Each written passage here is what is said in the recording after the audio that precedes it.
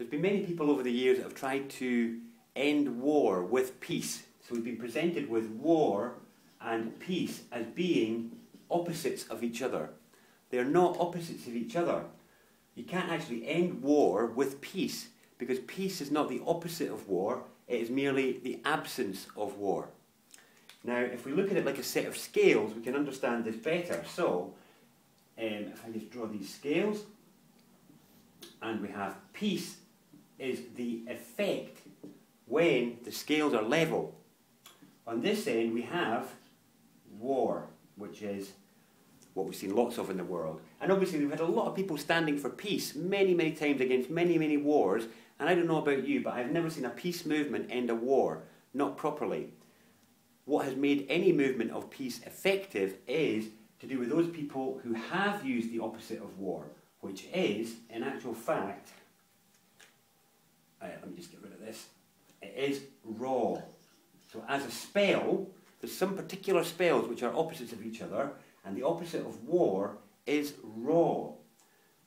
And the only reason any in the peace movement have had any effect on war or any shifting on war is because, not because they've stood for peace, but because those people were raw in doing so. Now, what do I mean by raw?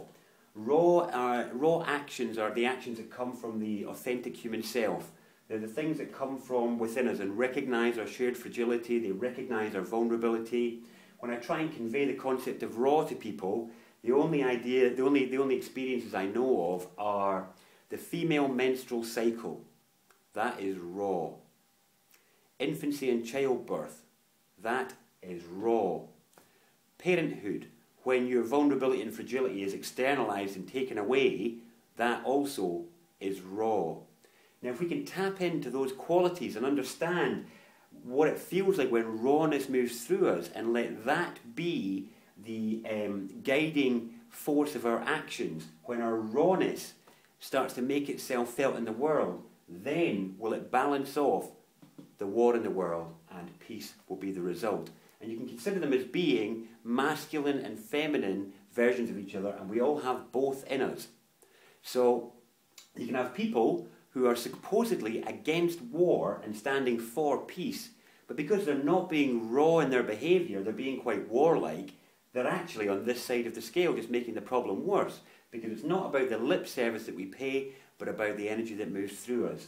So if you do want to end war in the world, anybody, then what I invite you to do is get in touch with your raw authenticity within yourself and start to move from there, act from there, speak from there.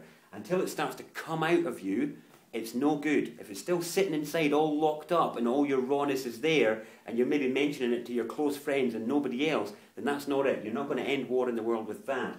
It's when you are raw and you get out there and you act and you allow it to move through you and take over you, then you'll be able to end war in the world.